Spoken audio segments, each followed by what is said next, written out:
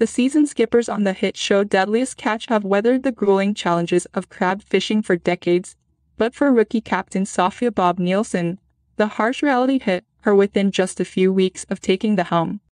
At a mere 23 years old, she humorously noted on the season 19 finale episode that she could already feel the gray hair coming in, a testament to the stress she endured during her inaugural crab fishing season.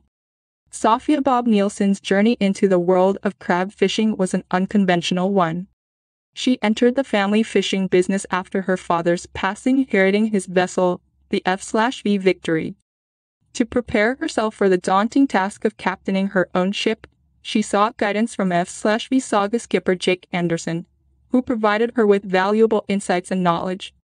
Her rookie season on the F/V Victory was filled with close calls and challenges, including a collision with another vessel.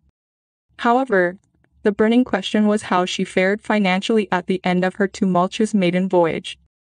As the season 19 winter fishing season drew to a close, the Victory secured a second-to-last place finish, grossing $144,120 and hauling in 36,000 pounds of crab. While this paled in comparison to the top-earning ship, the F/V Time Bandit, which raked in over $1 million, it still represented a notable achievement, outperforming the last-place F/V Barbara J., which grossed $100,370. Sophia Nielsen exceeded her initial goal of $100,000 in earnings, but her impressive haul posed an unexpected challenge. In a twist of fate, she found herself with too much success. She concluded her rookie season almost a week ahead of schedule, but her triumph turned into a predicament as she was unable to unload the Victory's valuable crab cargo at the cannery. In the season 19 finale, Deadliest Catch narrator Mike Rowe aptly described Nielsen's situation, saying Nielsen becomes a victim of her own success, putting her six-figure cargo into a holding pattern until her scheduled delivery.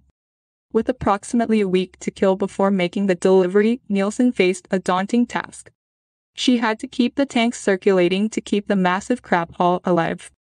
However, unforeseen problems arose when the keel coolers showed signs of damage, leading to a failure in the circulatory system, which deprived the tanks of vital oxygen. Fortunately, Nielsen managed to avert a potential catastrophe by offloading the crab onto a fellow fisherman's vessel, preventing any significant loss.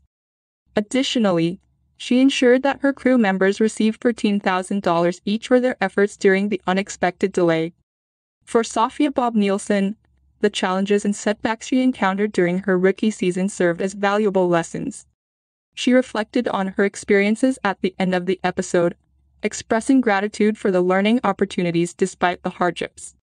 She acknowledged the need for essential repairs and maintenance on her vessel, such as replacing the keel coolers and conducting a top-end rebuild on her generator, emphasizing the significant financial burden of maintaining a fishing boat. Nonetheless, Nielsen remained resolute in her commitment to her ship and her crew. She vowed to continue learning and striving to become a better captain, determined to uphold the legacy of her parents. In her own words, "I'm committed to this boat, and I'm going to continue to learn and hopefully become a better skipper. I hope my parents would be proud of what I've accomplished and the hurdles that I've had to overcome."